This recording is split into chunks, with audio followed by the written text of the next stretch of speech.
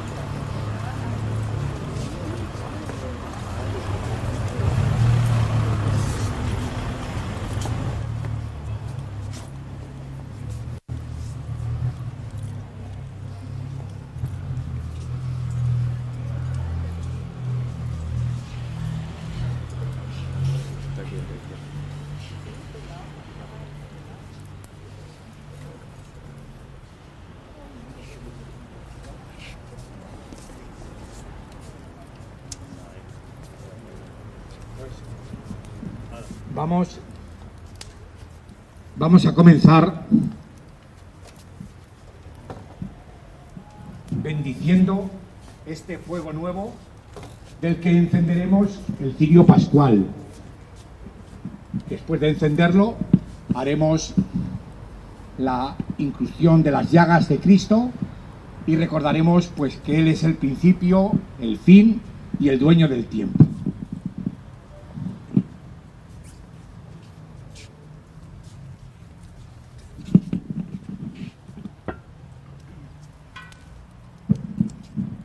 Queridos hermanos, en esta Noche Santa en que nuestro Señor Jesucristo ha pasado de la muerte a la vida, la Iglesia invita a todos sus hijos diseminados por el mundo a que se reúnan para velar en oración. Si recordamos así la Pascua del Señor, escuchando su palabra y celebrando sus misterios, podremos esperar tener parte en su triunfo sobre la muerte y vivir con Él en Dios. Oremos. Oh Dios, que por medio de tu Hijo has dado a los fieles la claridad de tu luz. Santifica este fuego nuevo y concédenos que la celebración de estas fiestas de Pascua enciendan en nosotros deseos tan santos que podamos llegar con corazón limpio a las fiestas de la eterna luz. Por Jesucristo nuestro Señor.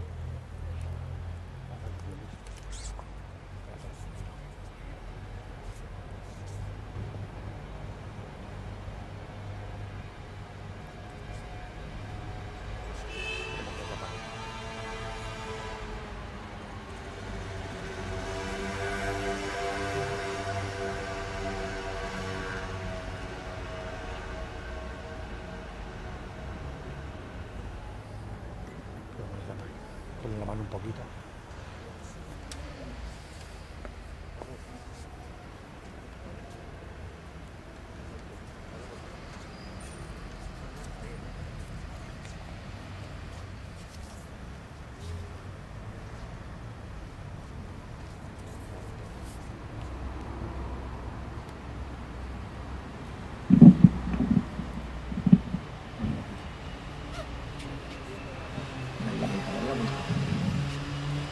Cristo,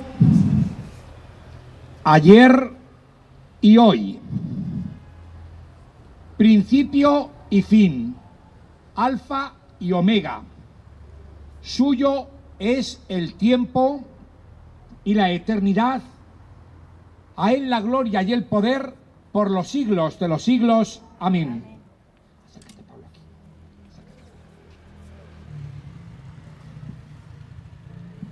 Por sus llagas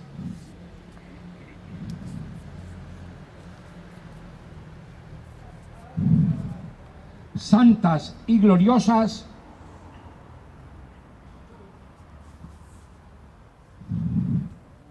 nos proteja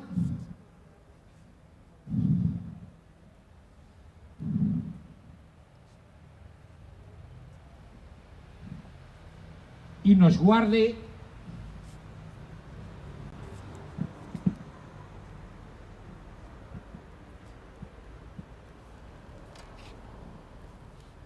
Jesucristo, Señor nuestro.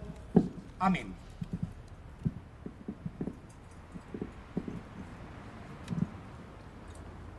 La luz de Cristo, que resucita glorioso, disipe las tinieblas del corazón y del espíritu.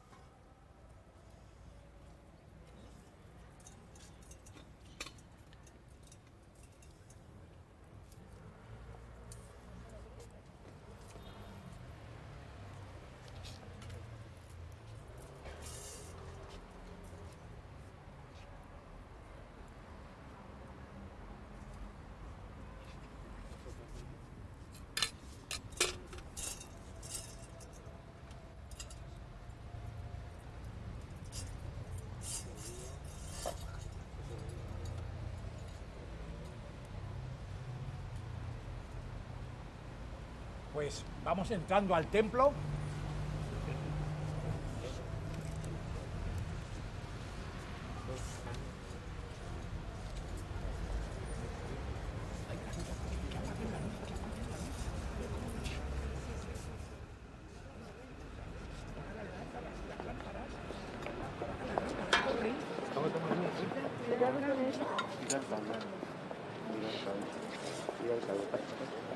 No, coges el aparato.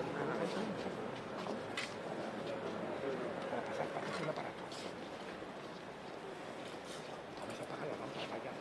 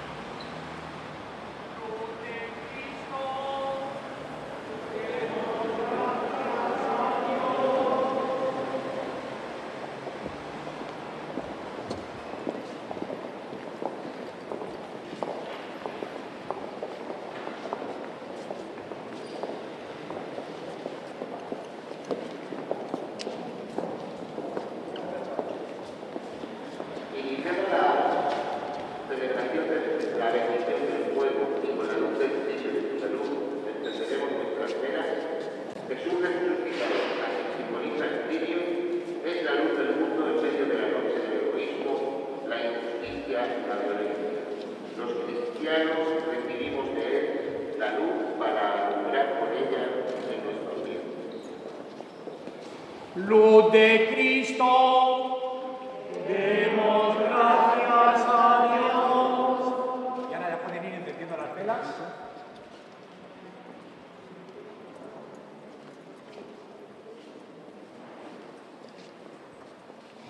Se van pasando la luz, es un simbolismo muy hermoso.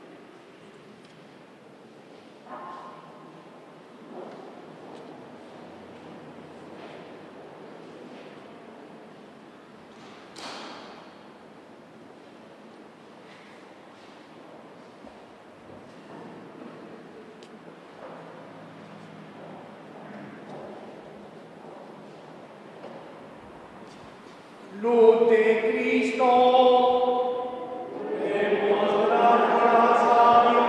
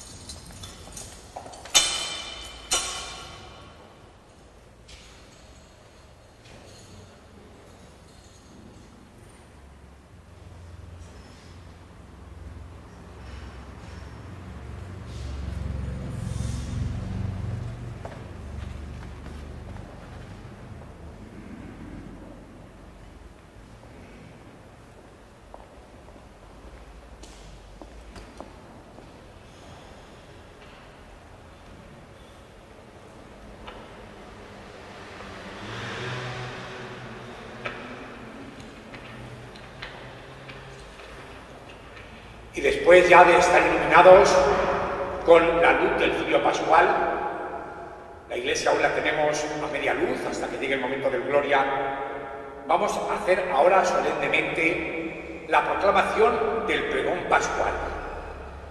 Vamos a escuchar de pie y con las velas encendidas la solemne proclamación del pregón pascual. Es un canto a Cristo resucitado, a Cristo crucificado y que ha resucitado. Luz, verdad y vida para nuestro mundo y esperanza para los crucificados. Nosotros, con las velas encendidas, manifestamos que queremos seguir sus huellas. Exulten por fin los coros de los ángeles, exulten las jerarquías del cielo, y por la victoria del Rey tan poderoso, que las trompetas anuncien la salvación.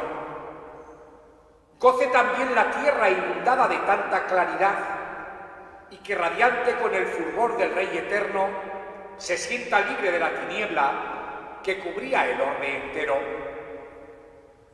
Alégrese también nuestra Madre la Iglesia, revestida de luz tan brillante. Resuene este templo con las aclamaciones del pueblo.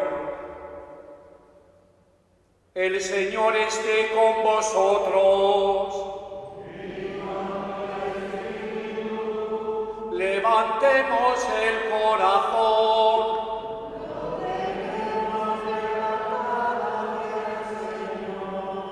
Demos gracias al Señor nuestro Dios.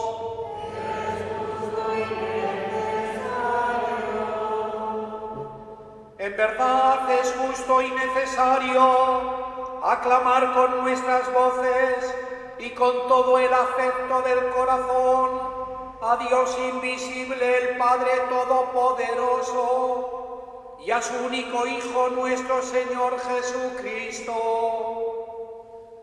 Porque Él ha pagado por nosotros al Eterno Padre la deuda de Adán, y derramando su sangre canceló con misericordia el recibo del antiguo pecado. Porque estas son las fiestas de Pascua, en las que se inmola el verdadero Cordero, cuya sangre consagra las puertas de los fieles. Esta es la noche en que sacaste de Egipto a los israelitas, nuestros padres, y los hiciste pasar el mar rojo por camino seco. Esta es la noche en que la columna de fuego esclareció las tinieblas del pecado. Esta es la noche en que por toda la tierra los que confiesan su fe en Cristo son arrancados de los vicios del mundo y de la oscuridad del pecado, son restituidos a la gracia y son agregados a los santos. Esta es la noche en que, rota las cadenas de la muerte, Cristo asciende victorioso del abismo. ¿De qué nos serviría haber nacido si no hubiéramos sido rescatados? ¡Qué asombroso beneficio de tu amor por nosotros! ¡Qué incomparable ternura y caridad! Para rescatar al esclavo, entregaste al Hijo. Necesario fue el pecado de Adán, que ha sido borrado por la muerte de Cristo. Feliz la culpa que mereció tal Redentor. Qué noche tan dichosa, solo ella conoció el momento en que Cristo resucitó de entre los muertos. Esta es la noche de la que estaba escrito: será la noche clara como el día, la noche iluminada por mi gozo. Y así esta noche santa ahuyenta los pecados, lava las culpas, devuelve la inocencia a los caídos, la alegría a los tristes, expulsa el odio, trae la concordia, doblega a los poderosos.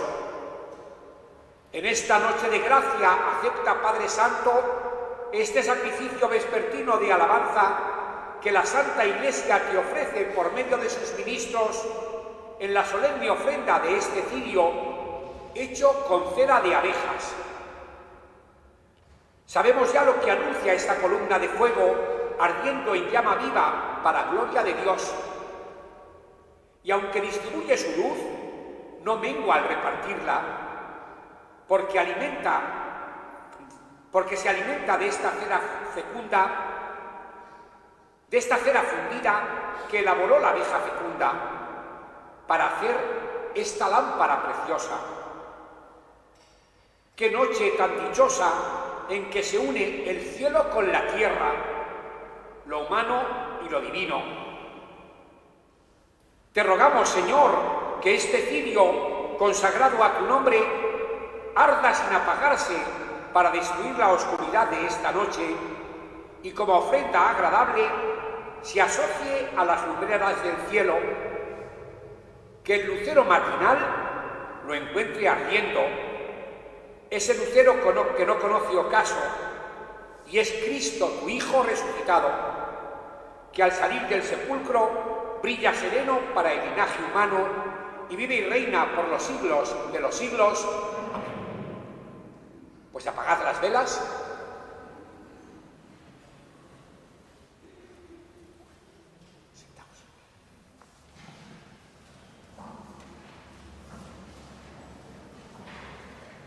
Hermanos, con el pregón pascual hemos entrado en la noche santa de la resurrección del Señor crucificado. Escuchemos en silencio meditativo la palabra de Dios. En ella se nos recuerda las maravillas que Dios ha realizado a través de la historia.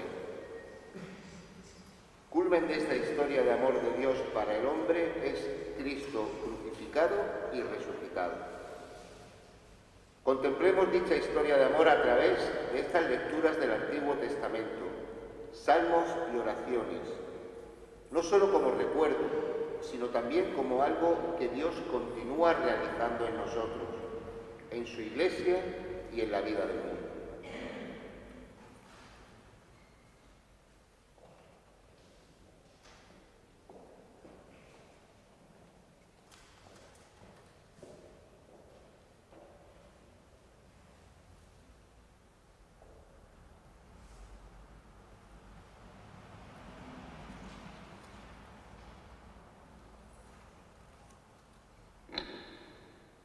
Lectura del libro del Génesis.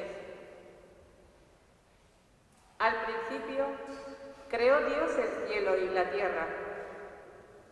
Dijo Dios: hagamos al hombre a nuestra imagen y semejanza, que domine los peces del mar, las aves del cielo, los ganados y los reptiles de la tierra. Y creó Dios al hombre a su imagen. A imagen de Dios lo creó, varón y mujer los creó. Dios los bendijo y les dijo Dios: sed fecundos y multiplicaos, llenad la tierra y sometedla, dominad los peces del mar, las aves del cielo y todos los animales que se mueven sobre la tierra. Y dijo Dios: mirad, os entrego todas las hierbas que engendran semilla sobre la superficie de la tierra y todos los árboles frutales que engendran semilla, os servirán de alimento. Y la hierba verde servirá de alimento a todas las fieras de la tierra, a todas las aves del cielo, a todos los reptiles de la tierra y a todo ser que respira. Y así fue. Vio Dios todo lo que había hecho y era muy bueno. Palabra de Dios. Te alabamos,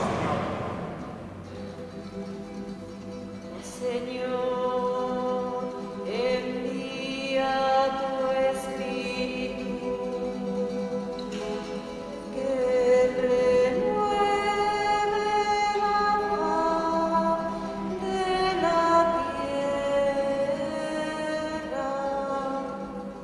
Oh Señor, Envía tu Espíritu, que renueve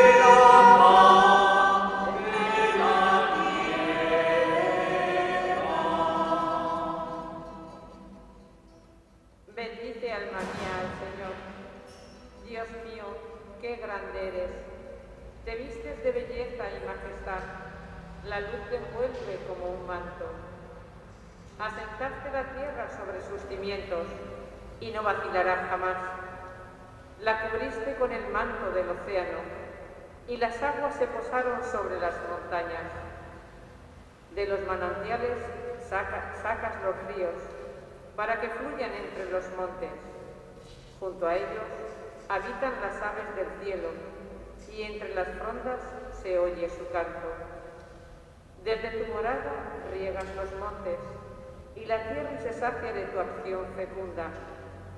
Haces brotar hierba para los ganados y forraje para los que sirven al hombre. Él saca pan de los campos. Cuántas son tus obras, Señor, y todas las hiciste con sabiduría. La tierra está llena de tus criaturas. Bendice, alma mía, al Señor. Oh Señor, envía tu Espíritu, renueve la faz de la tierra.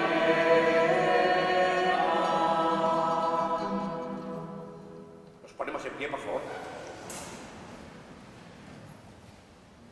Oremos. Dios todopoderoso y eterno, admirable en todas tus obras, que tus redimidos comprendan cómo la creación del mundo en el comienzo de los siglos no fue obra de mayor grandeza que el sacrificio de Cristo, nuestra Pascua inmolada, en la plenitud de los tiempos. Tú, que admirablemente creaste al hombre y de modo más admirable aún lo redimiste, concédenos resistir sabiamente a los atractivos del pecado para alcanzar la eterna gloria. Por Jesucristo nuestro Señor. Sentaos.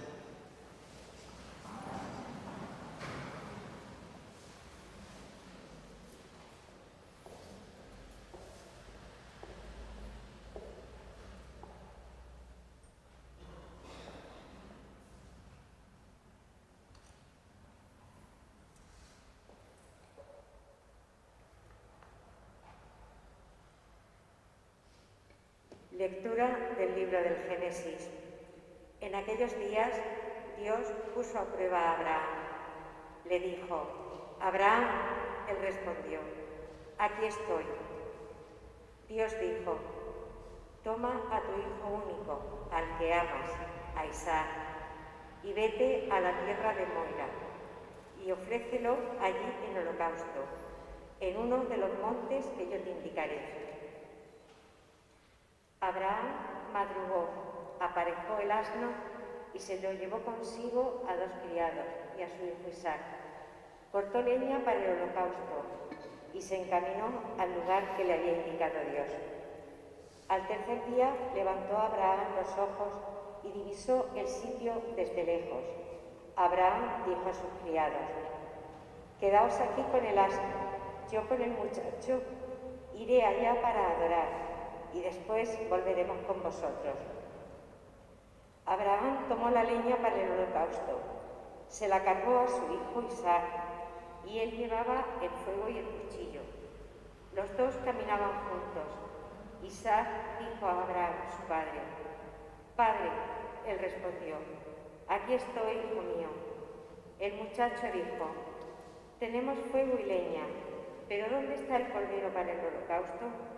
Abraham contestó: Dios proveerá el cordero para el holocausto, hijo mío. Y siguieron caminando juntos. Cuando llegaron al sitio que le había dicho Dios, Abraham levantó allí el altar y apiló la leña. Luego ató a su hijo Isaac y lo puso sobre el altar encima de la leña. Entonces Abraham alargó la mano y tomó el cuchillo para degollar a su hijo. Pero el ángel del Señor le gritó desde el cielo: Abraham, Abraham. Él contestó: aquí estoy. El ángel le ordenó: no alargues la mano contra el muchacho ni le hagas nada. Ahora he comprobado que temes a Dios, porque no te has reservado a tu hijo, a tu único hijo. Abraham levantó los ojos y vio un carnero enredado con los cuernos en la maleza. Se acercó, tomó el carnero y lo ofreció en holocausto en lugar de su hijo. Abraham llamó a aquel sitio el Señor ve, por lo que se dice aún hoy, en el monte el Señor es visto. El ángel del Señor llamó a Abraham por segunda vez desde el cielo y le dijo: juro por mí mismo, oráculo del Señor, por haber hecho esto, por no haberte reservado a tu hijo, tu único hijo, te colmaré de bendiciones y multiplicaré a tus descendientes como las estrellas del cielo y como la arena de la playa. Tus descendientes conquistarán las puertas de tus enemigos. Todas las naciones de la tierra se bendecirán con tu descendencia, porque has escuchado mi voz. Palabra de Dios. Te alabamos, Señor.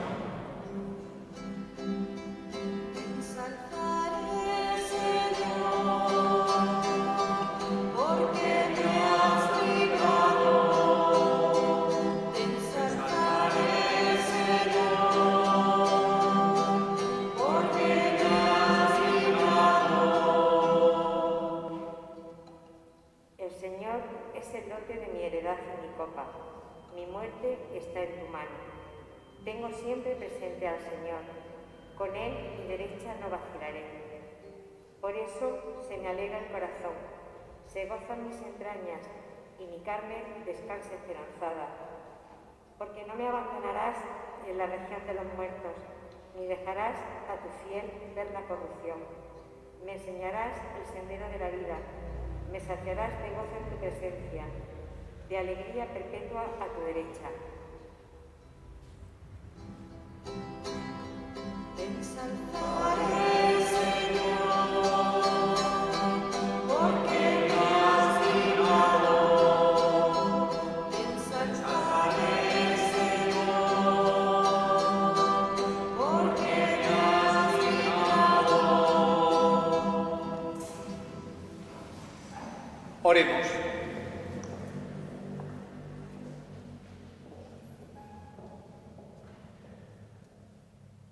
Padre supremo de los creyentes, que multiplicas sobre la tierra los hijos de tu promesa con la gracia de la adopción, y por el misterio pascual hiciste de tu siervo Abraham el padre de todas las naciones, como lo habías prometido.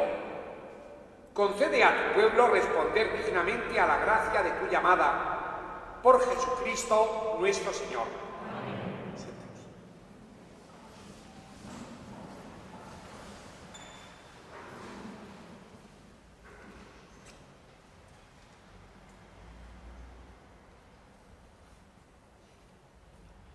Lectura del libro del Éxodo.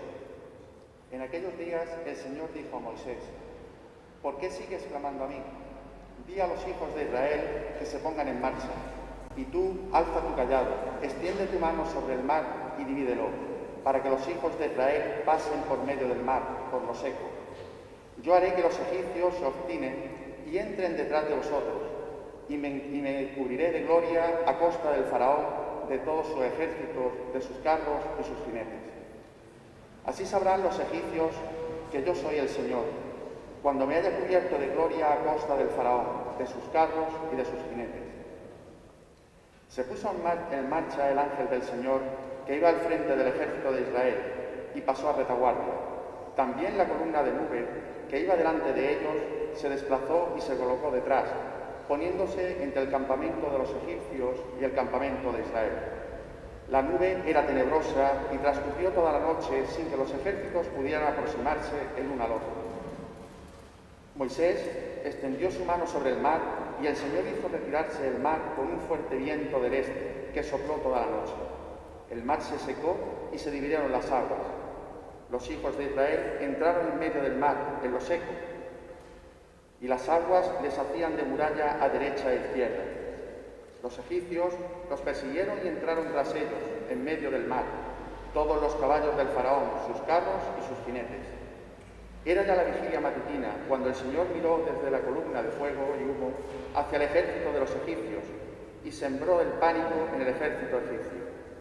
Trabó las ruedas de sus carros, haciéndolos avanzar pesadamente.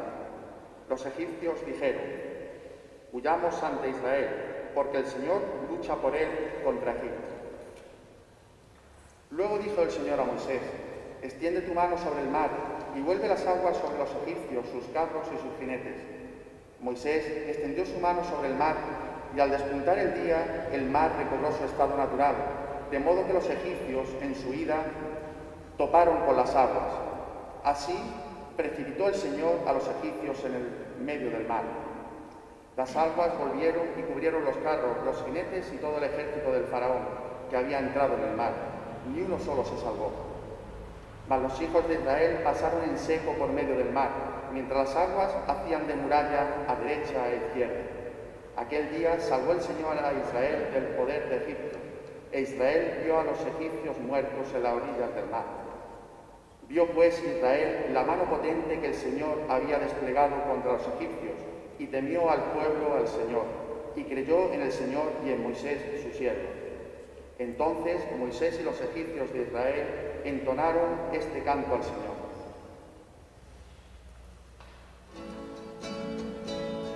Protégeme, Dios mío, me refugio en ti.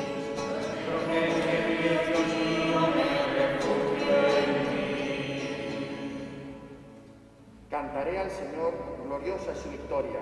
Caballos y carros ha arrojado en el mar. Mi fuerza y mi poder es el Señor. Él fue mi salvación. Él es mi Dios, yo lo alabaré. El Dios de mis padres, yo lo ensalzaré. El Señor es un guerrero, su nombre es el Señor. Los carros del faraón los lanzó al mar. Ahogó en el mar rojo a sus mejores capitanes. Las olas los cubrieron, bajaron hasta el fondo como piedras. Tu diestra, Señor, es magnífica en poder. Tu diestra, Señor, triturará al enemigo. Lo introduces y lo plantas en el monte de tu heredad, lugar del que hiciste tu trono, Señor. Santuario, Señor, que fundaron tus manos. El Señor reina por siempre jamás. Protégeme, Dios mío, me refugio en ti. Protégeme, Dios mío, me refugio en ti. Oremos.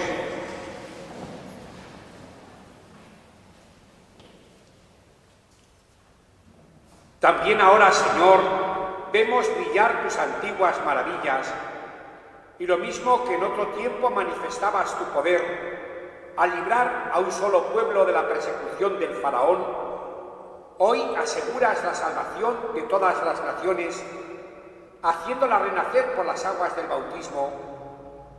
Te pedimos que los hombres del mundo entero lleguen a ser hijos de Abraham y miembros del nuevo Israel, por Jesucristo nuestro Señor. Sentaos.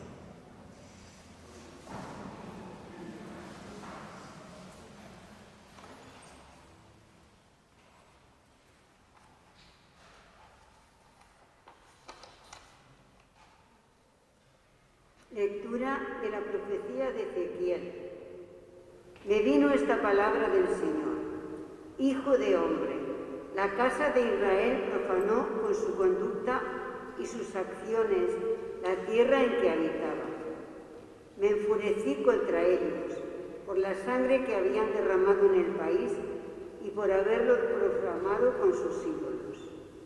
Los dispersé por las naciones y anduvieron dispersos por diversos países.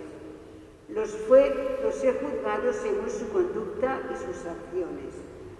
Al llegar a las diversas naciones, profanaron mi santo nombre, ya que de ellos se decía: estos son el pueblo del Señor y han debido abandonar su tierra. Así que tuve que defender mi santo nombre, profanado por la casa de Israel entre las naciones donde había ido. Por eso di a la casa de Israel: esto dice el Señor Dios, no hago esto por vosotros, casa de Israel, sino por mi santo nombre, profanado por vosotros en las naciones a las que fuisteis.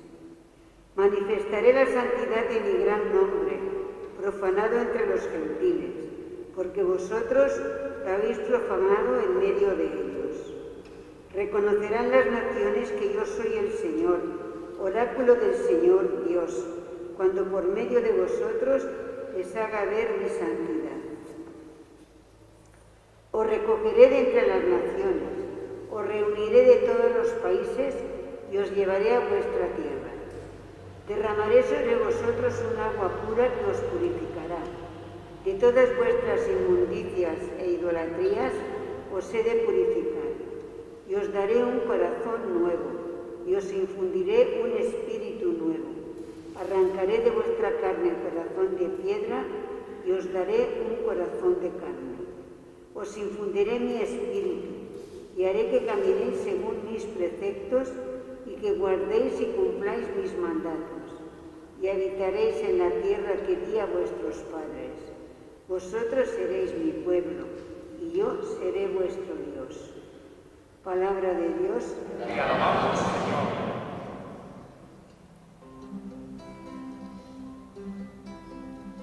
Nada nos separará, nada nos separará del amor de Dios.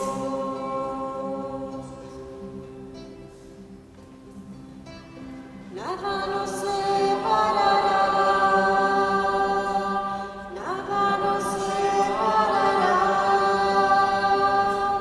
del amor de Dios. Él es mi Dios y Salvador. Confiaré y no temeré, porque mi fuerza y mi poder es el Señor. Él fue mi salvación, y sacaréis aguas con gozo de las fuentes de la salvación. Dad gracias al Señor, invocad su nombre, contad a los pueblos sus hazañas, proclamad que su nombre es excelso. Tañed para el Señor que hizo proezas, anunciadlas a toda la tierra. Gritad jubilosos, habitantes de Sión, porque es grande en medio de ti el Santo de Israel. Nada nos separará, nada nos separará del amor de Dios. Nada nos separará, nada nos separará, nada nos separará del amor de Dios. Oremos. Oh Dios, poder inmutable y luz sin ocaso, mira con bondad el sacramento admirable de la Iglesia entera y en cumplimiento de tus eternos designios, lleva a feliz término la obra de la salvación humana y que todo el mundo experimente y vea cómo lo abatido se levanta, lo viejo se renueva y todo vuelve a su integridad original por el misterio de Jesucristo, de quien todo procede, Él que vive y reina por los siglos de los siglos.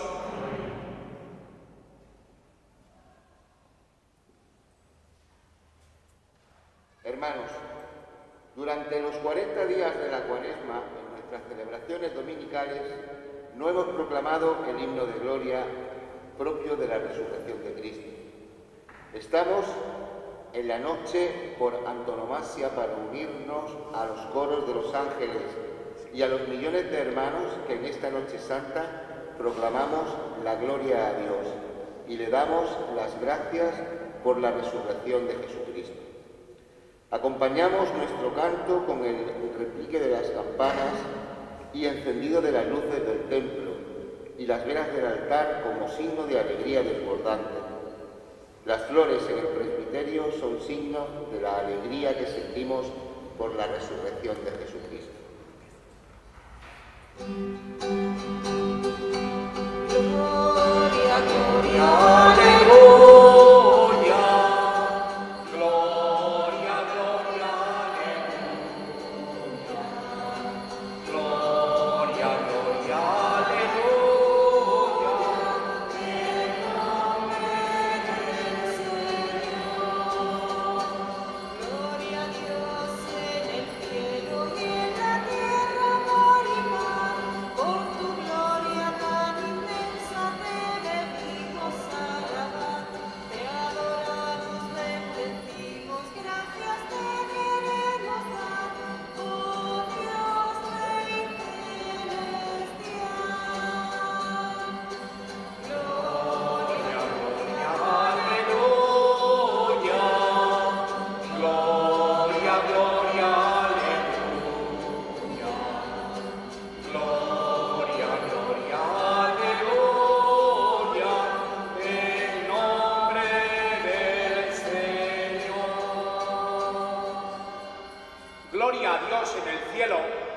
la tierra paz a los hombres que ama el Señor.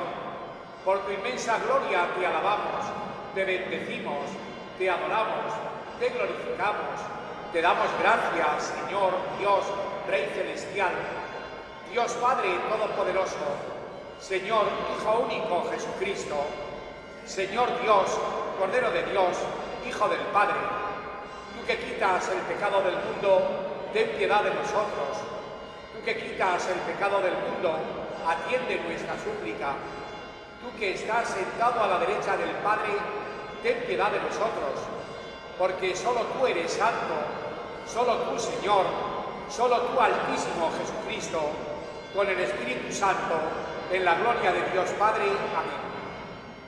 Y suplicamos, después de cantar este Gloria, Gloria, Aleluya, cantamos y damos un fuerte aplauso. Gloria, Gloria, Aleluya. Gloria, Gloria, Aleluya. Gloria, Gloria, Aleluya. En nombre del Señor.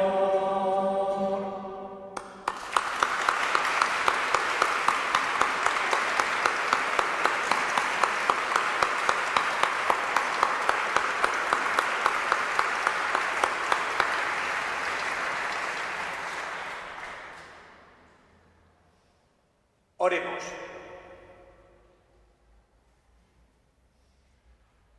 Oh Dios, que has iluminado esta noche santísima con la gloria de la resurrección del Señor, aviva en tu Iglesia el espíritu de la adopción filial, para que, renovados en cuerpo y alma, nos entreguemos plenamente a tu servicio, por nuestro Señor Jesucristo, tu Hijo, que vive y reina contigo en la unidad del Espíritu Santo, y es Dios por los siglos de los siglos. Sentaos.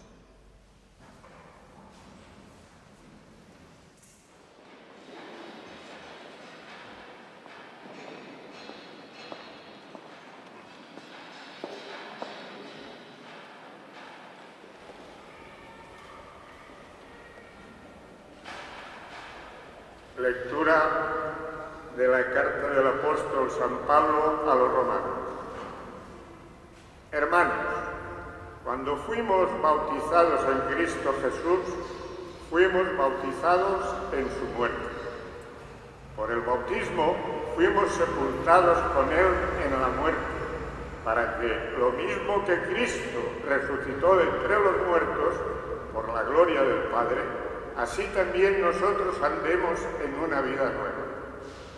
Pues si hemos sido incorporados a Él en una muerte como la suya, lo seremos también en una resurrección como la suya, sabiendo que nuestro hombre viejo fue crucificado con Cristo para que fuera destruido el cuerpo de pecado y de este modo nosotros dejáramos de servir al pecado, porque quien muere ha quedado libre de pecado. Si hemos muerto con Cristo, creemos que también viviremos con Él, pues sabemos que Cristo, una vez resucitado de entre los muertos, ya no muere más. La muerte ya no tiene dominio sobre Él, porque quien ha muerto al pecado de una vez para siempre, y quien vive, vive para Dios. Lo mismo vosotros, consideraos muertos al pecado y vivos para Dios en Cristo Jesús. Palabra de Dios y alabanza. Este es el día en que actuó el Señor, sea nuestra alegría y nuestro gozo. Dad gracias al Señor porque es bueno, porque es eterna su misericordia. Aleluya, aleluya.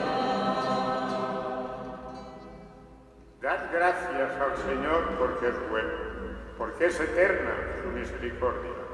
Diga la casa de Israel, eterna es su misericordia. La diestra del Señor es poderosa, la diestra del Señor es excelsa. No he de morir, viviré para contar las hazañas del Señor. La piedra que desecharon los arquitectos es ahora la piedra angular.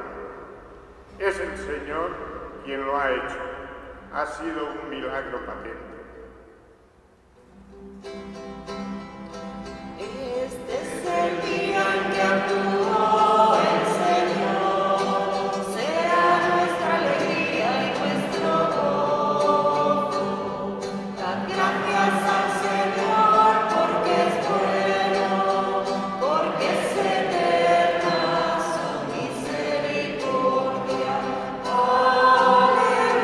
Aleluya, aleluya.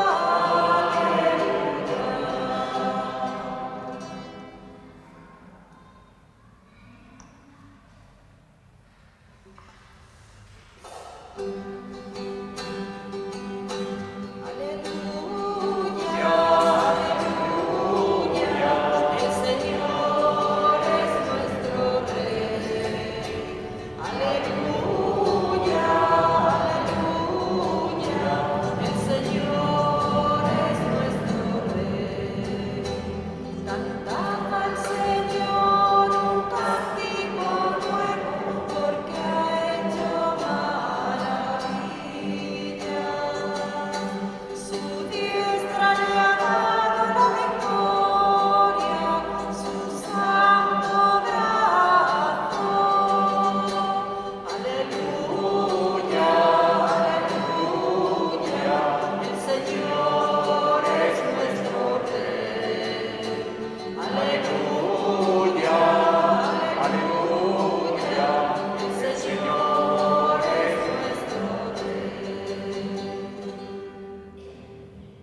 El Señor esté con vosotros.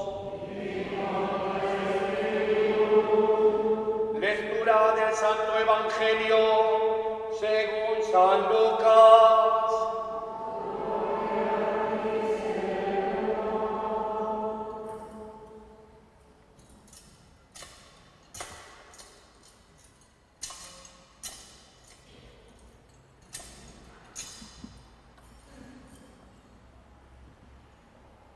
El primer día de la semana, de madrugada, las mujeres fueron al sepulcro llevando los aromas que habían preparado.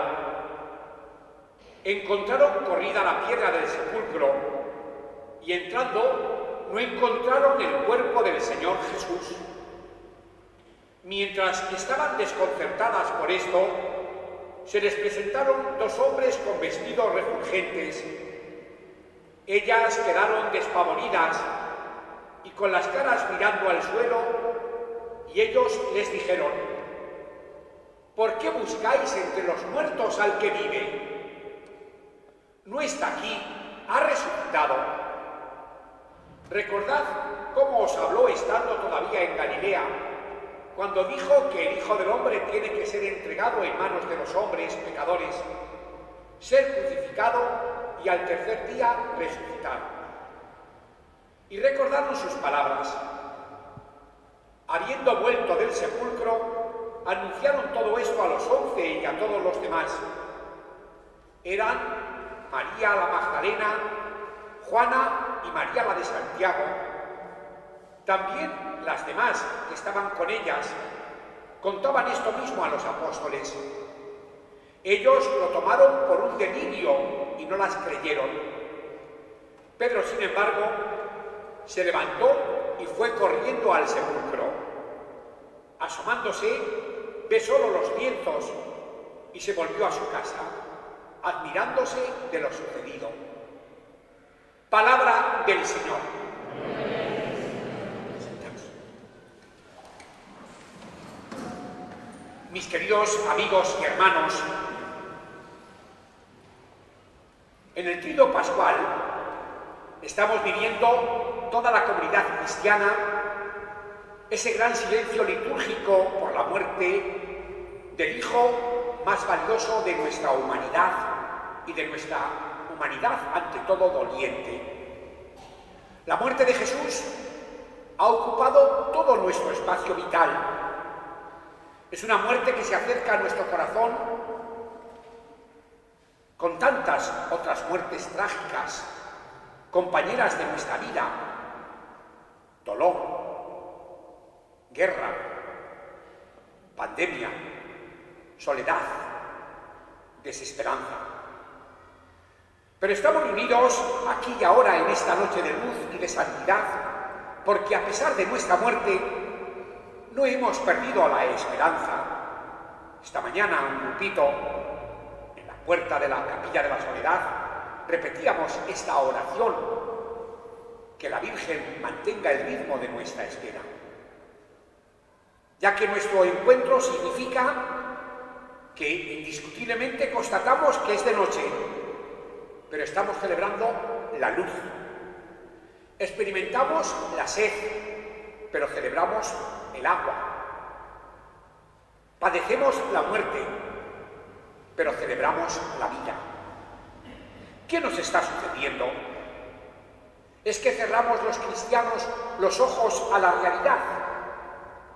No nos atrevemos a aceptarla tal y como es. Si queréis más en concreto, luz. No podemos aceptar que es de noche. Sí, indiscutiblemente que lo podemos aceptar, pero celebramos que en la noche ha surgido el que es la luz. Celebramos que en nuestra propia vida hay muchísimas experiencias de oscuridad por las que todos vamos atravesando, pero esa oscuridad cuantísimas veces no ha sido concluyendo con una experiencia de luz, a pesar de que suponíamos que eso era imposible. El agua. Todos padecemos sed, y yo creo que de vez en cuando lo aceptamos. Hoy estamos celebrando que en el desierto de nuestra historia ha brotado agua que quien la beba, como el Señor dijo a la samaritana, nunca volverá a tener sed. Celebramos que tanta sed, nuestras ansias y esperanzas, ¿quién no lo iba a decir?, se han cumplido. Y vida. No podemos aceptar que experimentemos la muerte, pero celebramos en esta noche lo que decían los contemporáneos de Jesús, a un difunto llamado Jesús, de quien Pablo sostiene que está vivo, y lo hemos escuchado en la epístola propia de esta Eucaristía. Celebramos que tantas experiencias de muerte como hemos vivido, especialmente en estos últimos años, y por desgracia estamos viviendo ahora con esa guerra en la invasión de Ucrania, celebramos que tantas experiencias de muerte como estamos viviendo han cristalizado en un grito poderoso de vida. Es todo lo que esta noche aquí estamos celebrando. Y por ello podemos aceptar que ciertamente muchas de las palabras que triunfan en nuestro mundo son estas: noche, sed, muerte. Pero desde nuestra debilidad proclamamos que esas son las penúltimas palabras, porque las últimas son luz, agua y vida. Y la razón en la que nos basamos es esta: que ese difunto, llamado Jesús, creemos que ha vencido a la noche, a la sed y a la muerte. Y por todo esto podemos decir que la esperanza colma completamente nuestra espera. Y podemos decirlo porque hemos sido capaces de aceptar el mensaje que el joven vestido de blanco dirige hoy a toda la Iglesia. No os asustéis. Buscáis a Jesús el Nazareno, el crucificado. Ha resucitado, no está aquí. Así que verdaderamente tenemos motivos para la fiesta, para el canto, para la alegría y la celebración, para reunirnos aquí en esta noche santa que se ha hecho día y proclamar esperanzados. Era verdad, el Señor ha resucitado. Vamos pues, hermanos y amigos, familia de la fe, a darle gracias a Dios, nuestro Padre, que ha resucitado a Jesús, su Hijo, y lo hacemos juntos como Iglesia en esta solemne celebración eucarística de la Vigilia Pascual. Por eso, para todos, llevadla también a los vuestros y a todos los que os encontréis, para todos, feliz Pascua de Resurrección.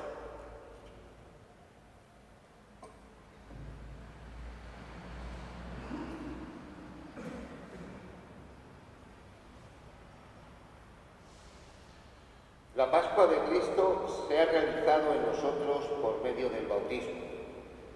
En esta vigilia en la que celebramos la resurrección de Cristo, nuestra Pascua, renovemos nuestras promesas bautismales, renunciando a los dioses de este mundo y a sus obras, y optando por servir a Dios revelado en Jesús. Es noche de profesión de fe y de compromiso con el proyecto de Dios. Bendición del agua, renovación de las promesas bautismales, aspersión a la comunidad con agua bendita, procesión con el agua bendita hasta la fuente bautismal. Acércate, Luis Fernando, con tus padrinos, aquí en el centro de la iglesia, porque esta noche para nosotros es un gozo y una alegría administrar el bautismo, la confirmación y luego, en el momento de la comunión, la primera Eucaristía, a este joven de nuestra comunidad. Nos ponemos en pie. Queridos hermanos, acompañemos unánimes con nuestra oración la esperanza de nuestro hermano que va a la fuente de la regeneración para que el Padre Omnipotente le otorgue todo el auxilio de su misericordia. Señor, ten piedad. Cristo, ten piedad. Señor, ten piedad. Santa María, Madre de Dios, ruega por nosotros.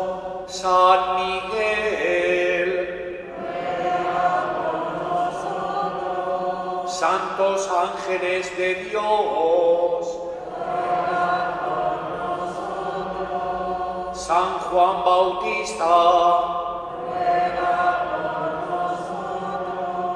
Santos Pedro y Pablo, San Andrés, ruega por nosotros. San Juan, ruega por nosotros. San Esteban, ruega por nosotros. San Ignacio de Antioquía, ruega por nosotros. San Lorenzo, Santas perpetua y felicidad, ruega por nosotros. Santa Inés, ruega por nosotros. San Gregorio, ruega por nosotros. San Atanasio, ruega por nosotros. San Basilio,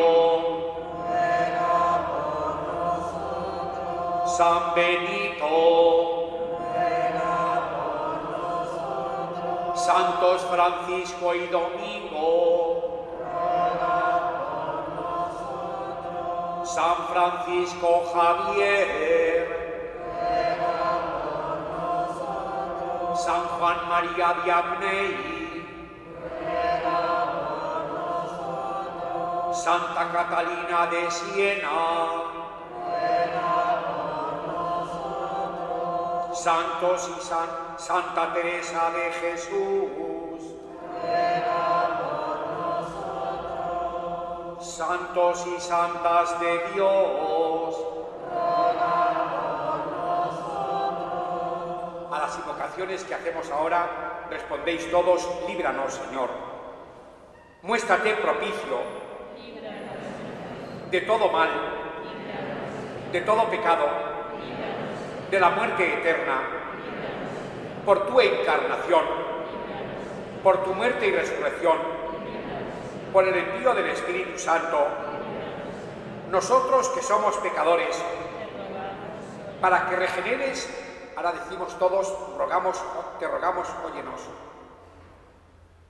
para que regeneres a este elegido con la gracia del bautismo, te rogamos, óyenos. Jesús, Hijo de Dios vivo, Cristo, óyenos. Cristo, óyenos. Cristo, escúchanos. Dios Todopoderoso y Eterno, manifiesta tu presencia en estos sacramentos, obra de tu amor sin medida, y envía el espíritu de adopción para recrear los nuevos pueblos, que le alumbrará para ti la fuente bautismal. Así tu poder dará la eficacia a la humilde acción de nuestro ministerio, por Jesucristo nuestro Señor. Queridos hermanos, hacemos ahora la bendición del agua bautismal, que después los acólitos, conmigo y el ministro que nos asiste también, iremos en procesión junto con el catecúmeno a la pila bautismal. Hacemos ahora pues la bendición del agua bautismal. Oh Dios, que realizas en tus sacramentos obras admirables con tu poder invisible, y de diversos modos te ha servido de tu criatura el agua para significar la gracia del bautismo. Oh Dios, cuyo espíritu en los orígenes del mundo se cernía sobre las aguas para que ya desde entonces concibieran el poder de santificar. Oh Dios, que incluso en las aguas torrenciales del diluvio prefiguraste el nacimiento de una nueva humanidad, de modo que una misma agua misteriosamente pusiera fin al pecado y diera origen a la santidad. Oh Dios, que hiciste pasar a pie enjuto por el mar Rojo a los hijos de Abraham, para que el pueblo liberado de la esclavitud del faraón fuera imagen de la familia de los bautizados. Oh Dios, cuyo Hijo, al ser bautizado por Juan en el agua del Jordán, fue ungido por el Espíritu Santo, colgado en la cruz, vertió de su costado agua junto con la sangre, y después de su resurrección mandó a sus apóstoles: id y haced discípulos de todos los pueblos, bautizándolos en el nombre del Padre, y del Hijo, y del Espíritu Santo. Mira el rostro de tu Iglesia y dígnate abrir para ella la fuente del bautismo, que este agua reciba por el Espíritu Santo la gracia de tu unigénito, para que el hombre, creado a tu imagen, lavado por el sacramento del bautismo de todas las manchas de su vieja condición, renazca como niño a nueva vida por el agua y el Espíritu Santo.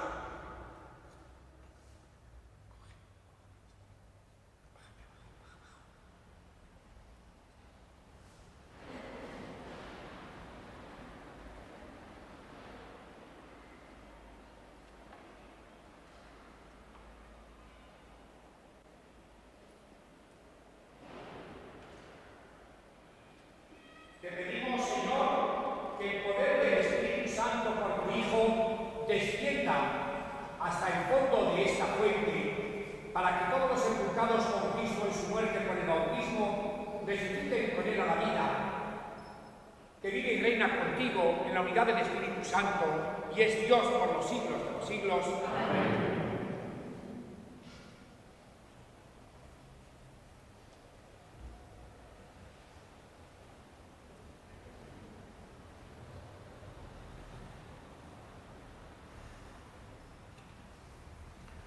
Manantiales, bendecid al Señor, ensalzadlo con himnos por los siglos.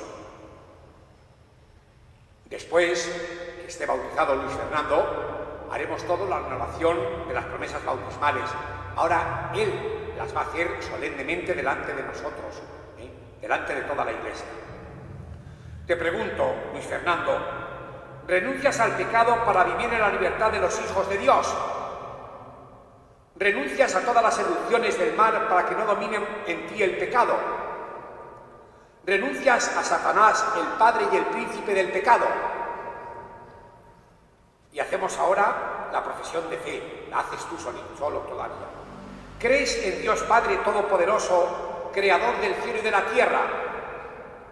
¿Crees en Jesucristo, su único Hijo, nuestro Señor, que nació de Santa María Virgen, murió, fue sepultado, resucitó de entre los muertos y está sentado a la derecha del Padre? ¿Crees en el Espíritu Santo, en la Santa Iglesia Católica, en la comunión de los santos, en el perdón de los pecados, en la resurrección de los muertos y en la vida eterna?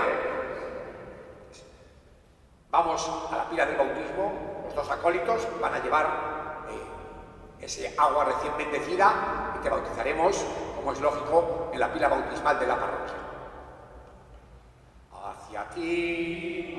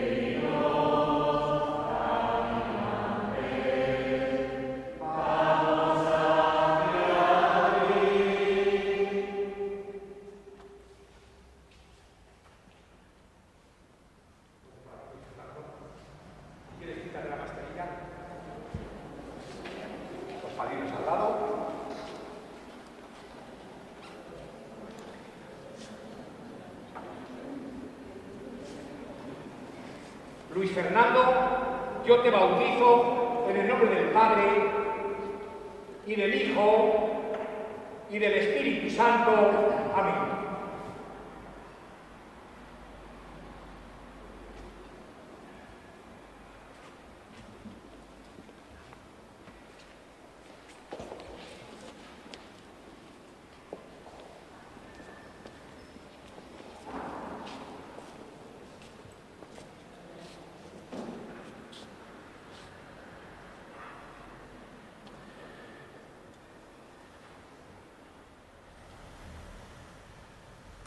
Luis Fernando, eres nueva criatura y has sido revestido de Cristo. La vestidura blanca que te vamos a imponer ahora sea signo de tu dignidad de cristiano. Procura llevarla limpia y sin mancha ante el tribunal de nuestro Señor Jesucristo para alcanzar la vida eterna. Amén.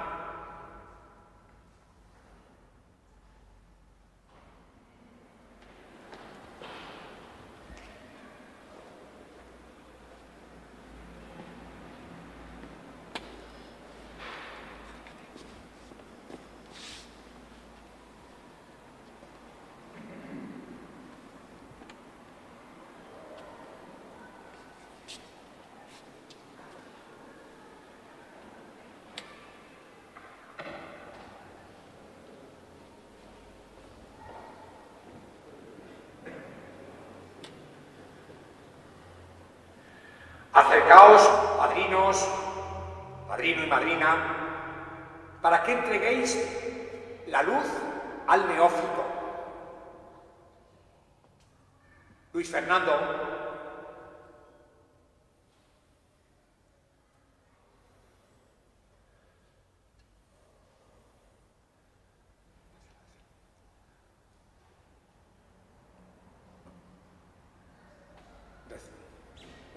la cogen los padrinos, se la entregan a él. Luis Fernando, ha sido transformado en luz de Cristo. Camina siempre como hijo de la luz, a fin de que perseverando en la fe pueda salir con todos los santos al encuentro del Señor. Amén. Pues apaga la vela ya ahora, o te la llevas, y subid los tres al altar, os ponéis mirando hacia el pueblo, porque vamos a celebrar ahora la confirmación. Querido neófito, regenerado ya en Cristo y transformado en miembro suyo y de su pueblo sacerdotal, ahora solo te falta recibir el Espíritu Santo que ha sido derramado sobre nosotros, el mismo Espíritu que envió el Señor sobre los apóstoles el día de Pentecostés, y que ellos y sus sucesores confieren a los bautizados.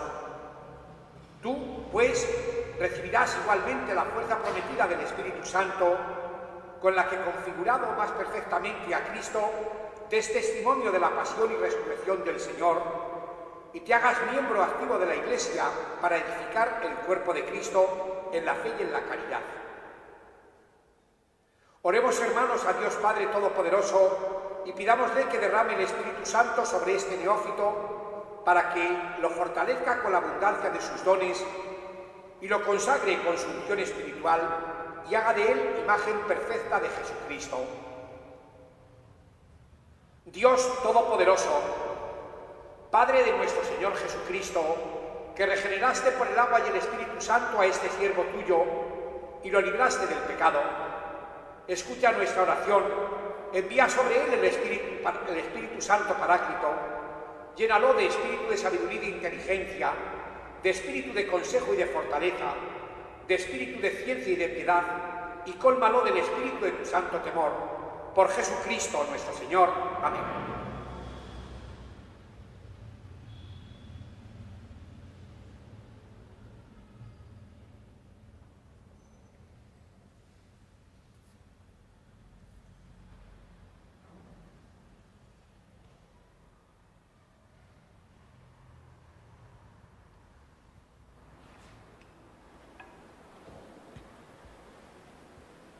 Recibe el sello del don del Espíritu Santo. La paz contigo.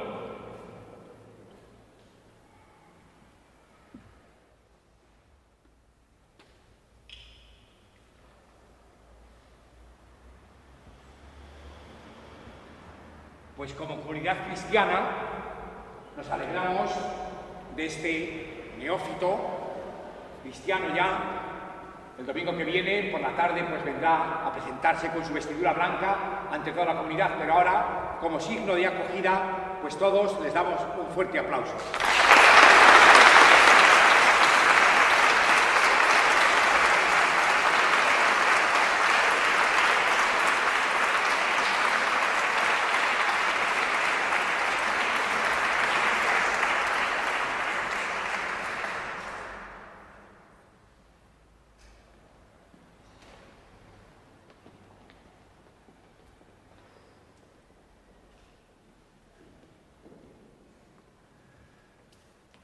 Y ahora ha llegado un momento cumbre para todos nosotros. Luis Fernando lo ha hecho antes, durante toda la Cuaresma nos hemos venido preparando para ello. Pues vais ahora, vamos a encender la vela, las velas del Cirio Pascual, y vamos a renovar solemnemente pues nuestras promesas bautismales.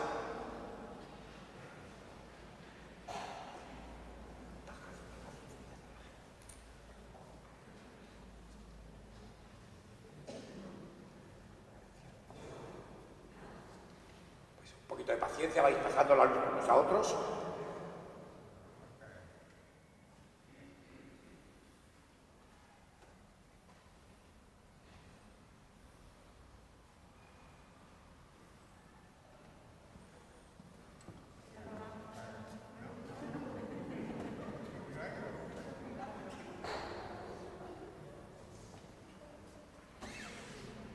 Mientras que vais pasando la luz,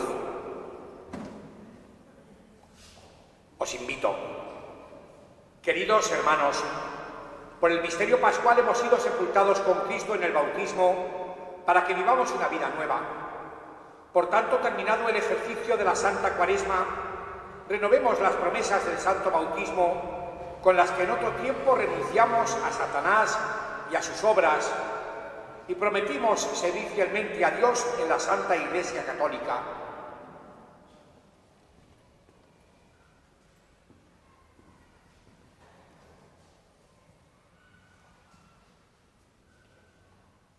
Os pregunto, ¿renunciáis al pecado para vivir en la libertad de los hijos de Dios? ¿Renunciáis a todas las seducciones del mal para que no domine en vosotros el pecado? ¿Renunciáis a Satanás, el padre y el príncipe del pecado?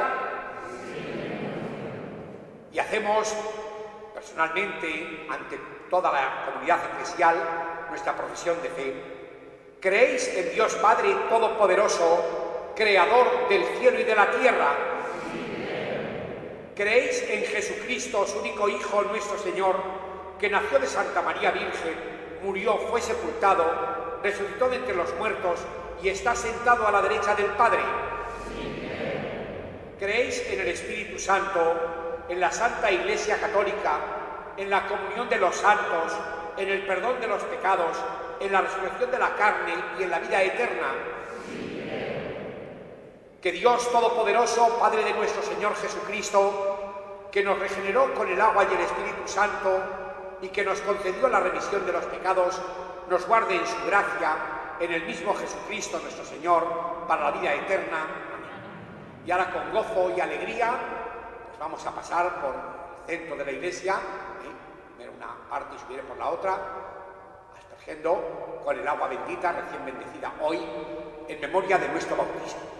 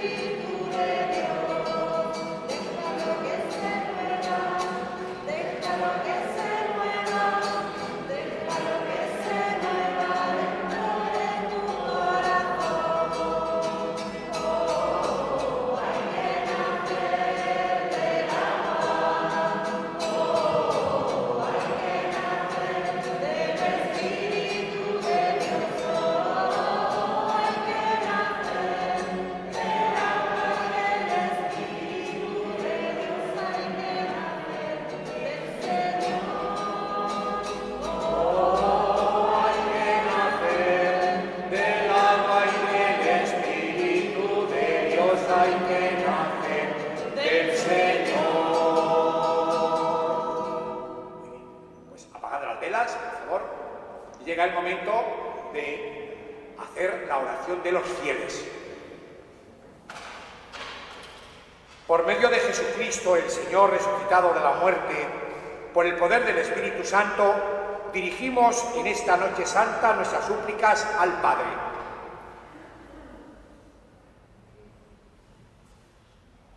Por todos los que, reunidos en la asamblea por todo el mundo, renuevan esta noche su adhesión a Cristo Jesús, roguemos al Señor. Te rogamos, óyenos.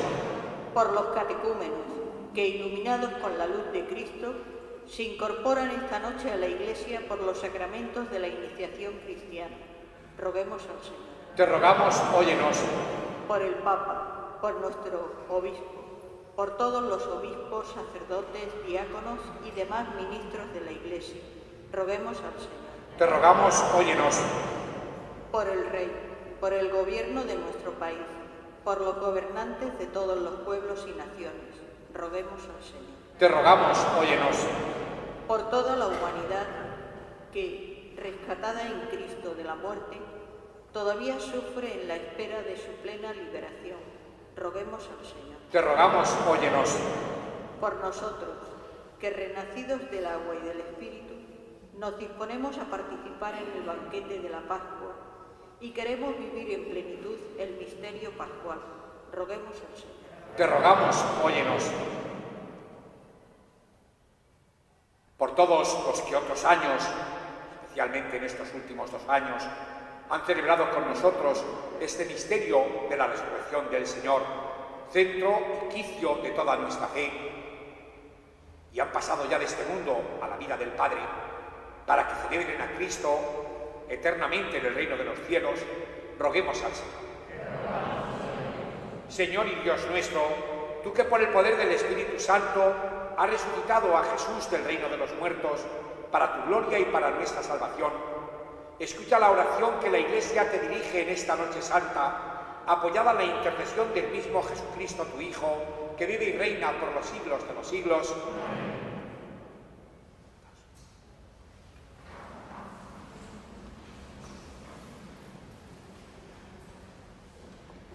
Comenzamos la cuarta parte de esta vigilia, centrada en la Eucaristía. La Eucaristía Pascual anuncia la muerte del Señor y proclama su resurrección en espera de su venida gloriosa.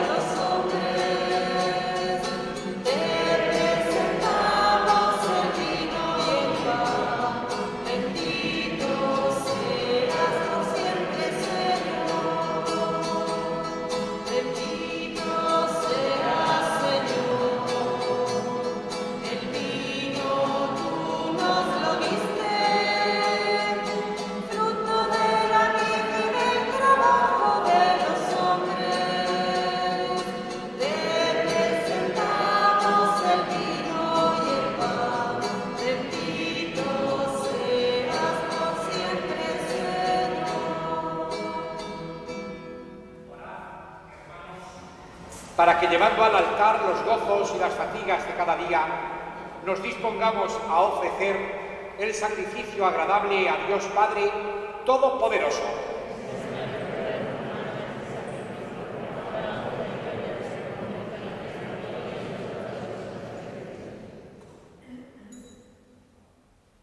Acepta, Señor, con estas ofrendas la oración de tu pueblo, para que los sacramentos pascuales que inauguramos nos hagan llegar con tu ayuda a la vida eterna, por Jesucristo nuestro Señor.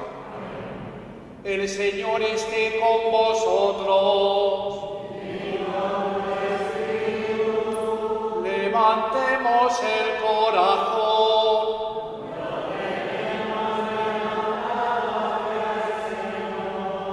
Demos gracias al Señor nuestro Dios.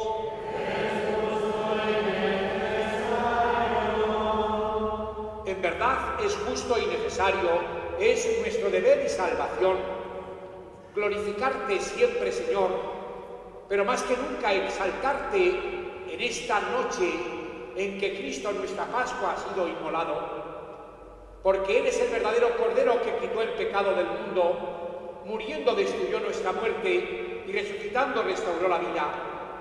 Por eso, con esta efusión de gozo pascual, el mundo entero se desborda de alegría, y también los coros celestiales, los ángeles y los arcángeles cantan el himno de tu gloria, diciendo sin cesar: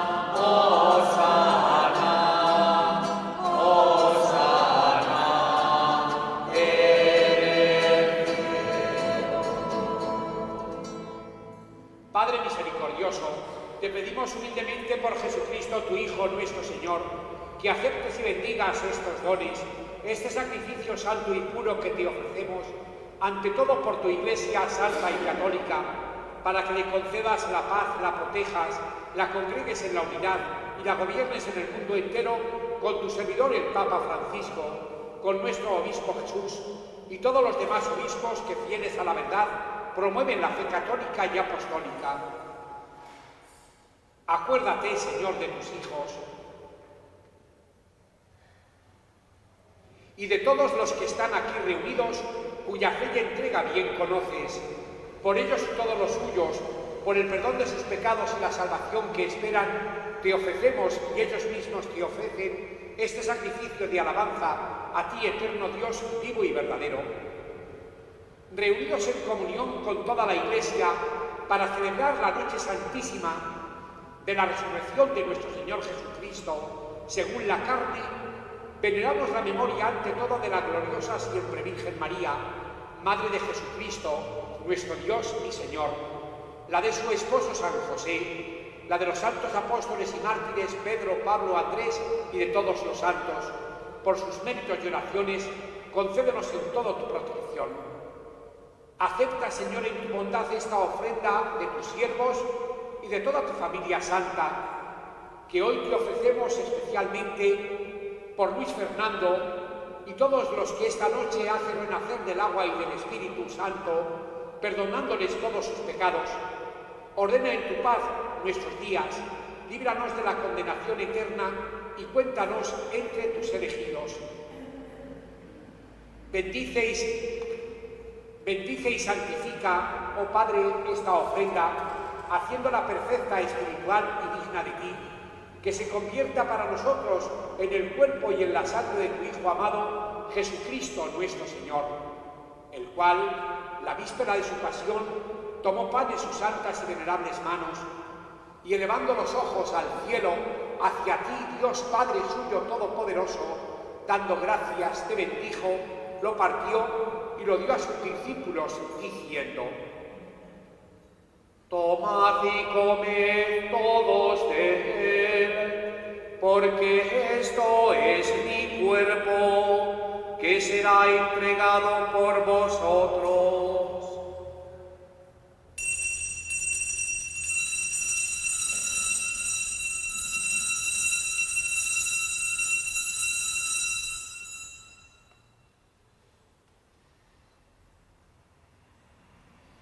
Del mismo modo, acabada la cena, tomó el cáliz en sus santas y venerables manos, dando gracias, te bendijo y lo dio a sus discípulos, diciendo: tomad y bebed todos de él, porque este es el cáliz de mi sangre, sangre de la alianza nueva y eterna, que será derramada por vosotros y por muchos para el perdón de los pecados. Haced esto en conmemoración mía.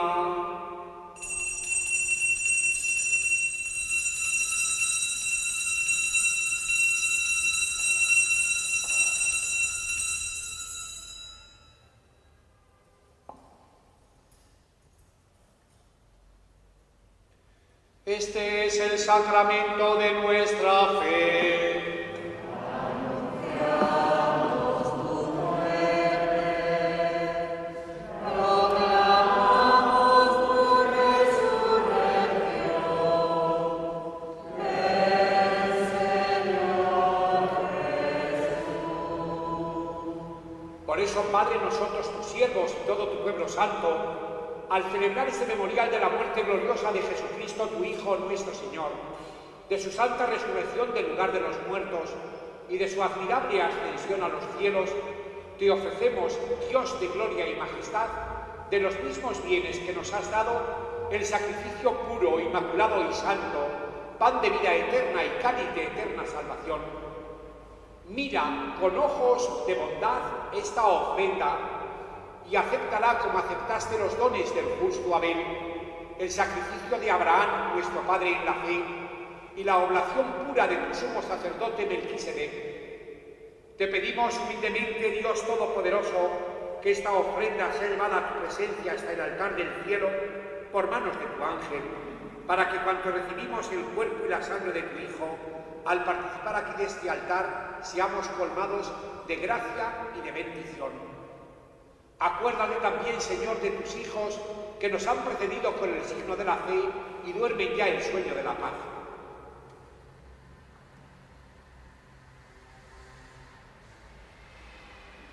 A ellos, Señor, y a todos los que descansan en Cristo, concédeles el lugar del consuelo, de la luz y de la paz.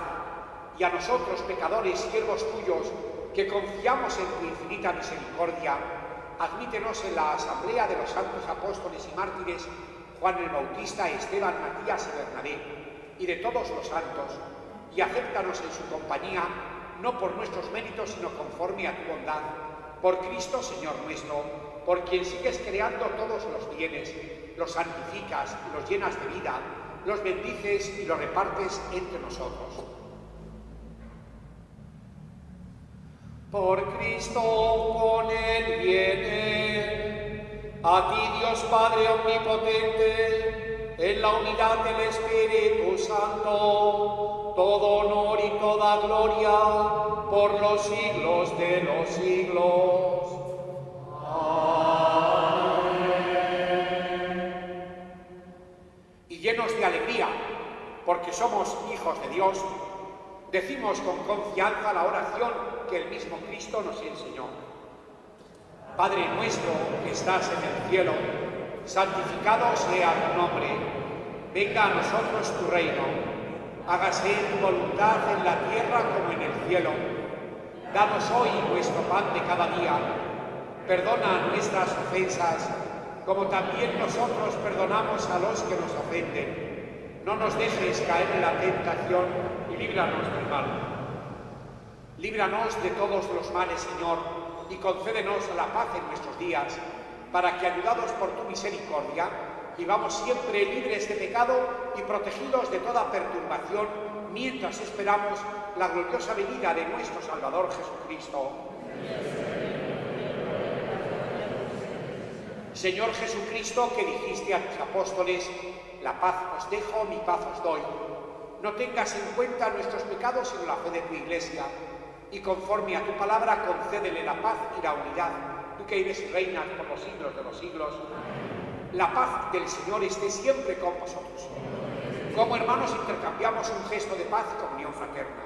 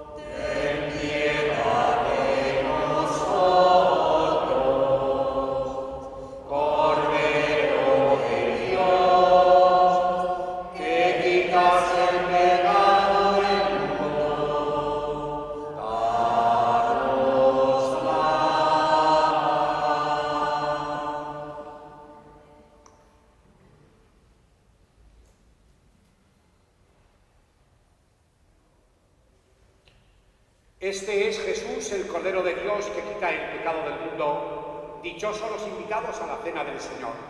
Señor, no soy digno de que entres en mi casa. Una palabra tuya bastará para sanarme.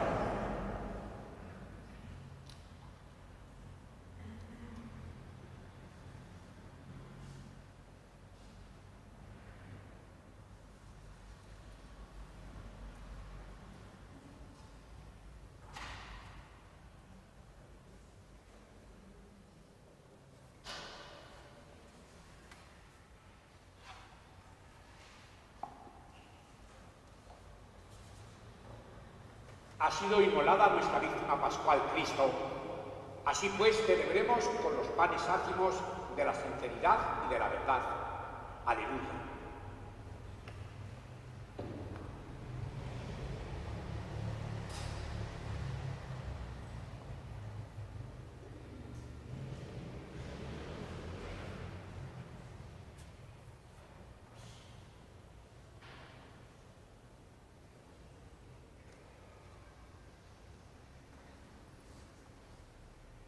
El cuerpo de Cristo.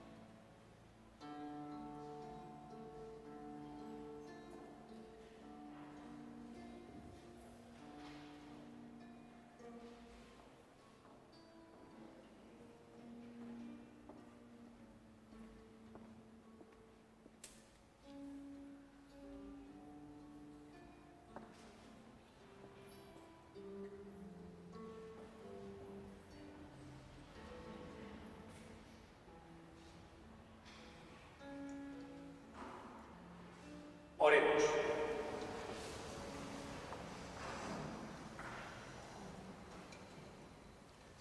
Señor y Dios nuestro, derrama en nosotros tu espíritu de caridad para que hagas vivir concordes en el amor a quienes has saciado con los sacramentos pascuales por Jesucristo nuestro Señor. Después de cada invocación respondéis amén. Que os bendiga Dios Todopoderoso en la solemnidad pascual que hoy celebramos y compasivos os defienda de toda asechanza del pecado. El que os ha renovado para la vida eterna en la resurrección de su unigénito os colme con el premio de la inmortalidad. Y a quienes terminados los días de la Pasión del Señor habéis participado en los gozos de la fiesta de Pascua, podáis llegar por su gracia con espíritu exultante a aquellas fiestas que se celebran con alegría eterna. Y la bendición de Dios Todopoderoso, Padre, Hijo y Espíritu Santo, descienda sobre vosotros y os acompañe siempre. Y antes de terminar, podéis ir en paz y felicitando a la Virgen por la resurrección de su Hijo, permitidme unas palabras de gratitud. La primera tiene que ser para los cámaras de Melilla. Os lo agradezco personalmente y os lo agradezco en nombre de toda la comunidad cristiana de Melilla. Y os lo agradezco enormemente, lo mismo que a los directivos de esta casa, porque han permitido los 3 días del Trido Pascual que las celebraciones lleguen a muchísimas personas que no pueden salir de casa, enfermos, impedidos, ancianos. Gracias de corazón, os lo agradezco. Gracias a los que aquí en la parroquia, incluso pues a veces con nervios, pues habéis contribuido a que todo esté siempre a punto, dispuesto y orden. No penséis que vienen los angelitos y trabajan aquí, ¿eh? Hay personas de carne y hueso que intentamos pues que esté todo dispuesto y perfecto para que lo encontréis y uno pues se sienta atraído a estar en el templo hasta sensiblemente, ¿eh? Gracias de corazón. Doy las gracias muy especialmente a nuestra guitarrista y cantora. Ha sido, cuando Javier me dijo que iba a faltar, pues para mí fue un mazazo, pero yo creo que, aunque la ausencia del órgano siempre la echamos en falta, tu participación ha hecho que vivamos estos días más santamente y sobre todo más participadamente. Gracias, Mari Carmen, de verdad, gracias de corazón. Agradezco a las cofradías de Melilla, también a las que hay aquí en la parroquia, pero por supuesto también a las cabrerizas que siempre están aquí al quite para lo que se les pida, ayudante, todo, a todas las cofradías de la ciudad, indiscutiblemente, pues que hayan posibilitado que lo que celebramos en el culto salga también en prolongación a la calle. Decidles, os lo digo desde aquí, decidles a vuestros costaleros, cargadores, hombres y mujeres de trono, que muchísimas gracias. Sé que han hecho un esfuerzo ímprobo, lo sé y me consta. Creo que lo de menos, o al menos llevarse esa satisfacción y sobre todo la gratitud del vicario en nombre de la cristiandad del Melilla. Se lo decís a todos ellos cuando tengáis ocasión. Y en definitiva, a todos vosotros, hermanos y hermanas, gracias por vuestra participación en el Trido Pascual. Gracias porque ha sido un orgullo, un honor, una satisfacción presidir estas celebraciones. Que Dios os bendiga siempre, que sigamos dando testimonio alegre de nuestra fe, que seamos cristianos comprometidos, que no digamos que se ha acabado la Semana Santa y parece que ahora nos viene el desinfle. No, ahora tenemos 50 días ininterrumpidamente para cantar la resurrección del Señor, porque esta es la meta a la que nos ha conducido la Cuaresma y nuestras estaciones de penitencia, a esta alegría de la resurrección que mañana visiblemente, y yo tengo mucha ilusión en ello, pues experimentaremos también en la procesión del encuentro. Pues con estos deseos, y si algo se me queda en el tintero de alguna palabra de gratitud, pues perdonadme, monaguillos también a todos, los apóstoles que colaboraron aquí en el Jueves Santo, a todos de verdad, mi más sincera gratitud y mis mejores deseos de Pascua de Resurrección.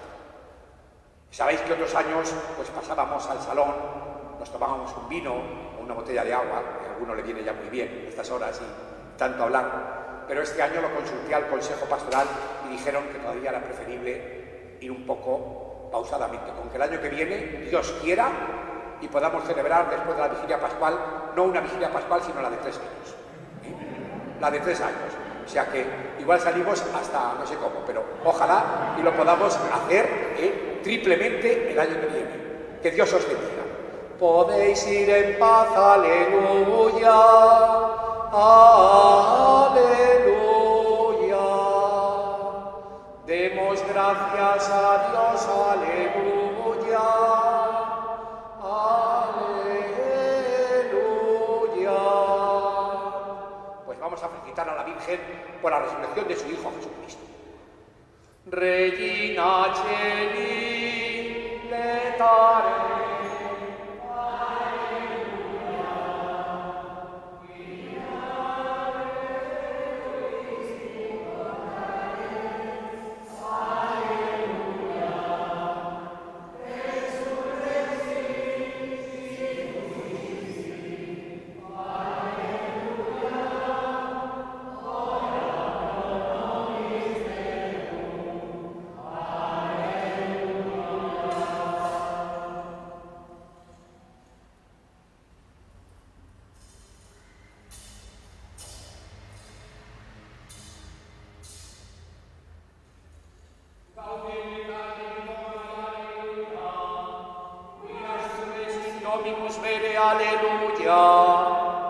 Oremos. Oh Dios, que por la resurrección de tu Hijo, nuestro Señor Jesucristo, te has dignado a alegrar el corazón del mundo, concédenos por mediación de su Madre la Virgen María llegar a las alegrías del cielo, por Jesucristo nuestro Señor. Amén. Bajo tu amparo nos acogemos, Santa Madre de Dios. No desoiga las súplicas que te dirigimos en nuestras necesidades. Antes bien, líbranos siempre de todos los peligros, oh Virgen gloriosa y bendita. Pues que tengáis una feliz noche y una santa Pascua de Resurrección.